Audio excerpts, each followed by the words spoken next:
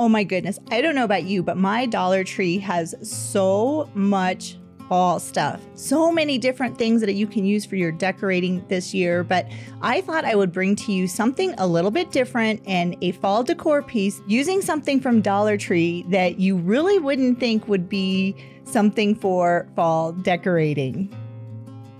It all just goes away. The things I plan to say, oh baby. So I am going to start with this Dollar Tree sign, welcome. I guess it's every bunny, but I'm removing all of the excess stuff from the sign, especially the little cottontails, but I will be saving those for another project.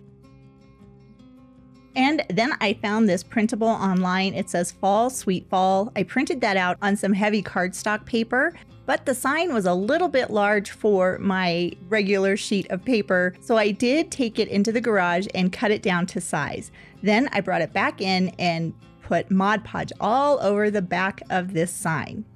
Next, I took my printable and secured it to the sign.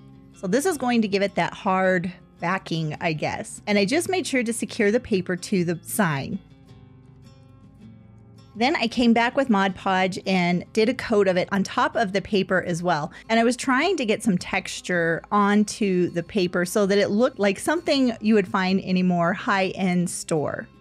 So it did have a little bit of texture, but I came back with this brush from Dollar Tree. The bristles are really, really stiff, and I used a little bit more Mod Podge, and I just kind of dabbed it and worked it around the paper, especially on the words, to really give extra texture. And I think you can see that the texture is really starting to show up a lot better now with the second coat of Mod Podge.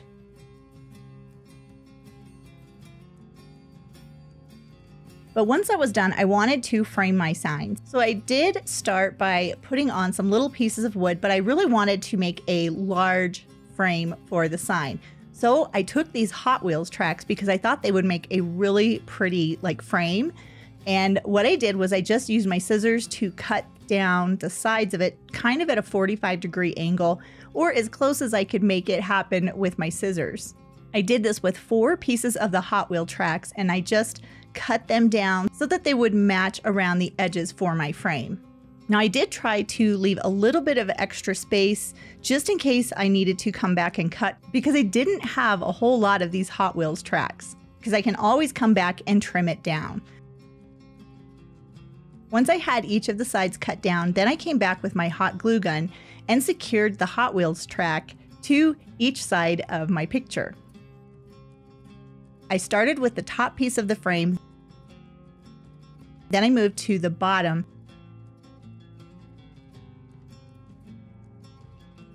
Next, I moved on to each of the sides. I found that this made it easier for trying to match up those 45-degree angle corners. Look at that! And I have shown so many times of me painting stuff, so I didn't think you needed to see me actually painting the frame. I did go back with a little bit of hot glue and make sure that there was no gaps or anything in the frame itself. And here is the end product. Look at that. Who would have thought that you could make a really fancy picture frame from Dollar Tree Hot Wheels tracks? I really like how this project turned out, and I just wanted to bring you a simple project to show you, just thinking outside of the box, what you can do with things that you find at the Dollar Tree.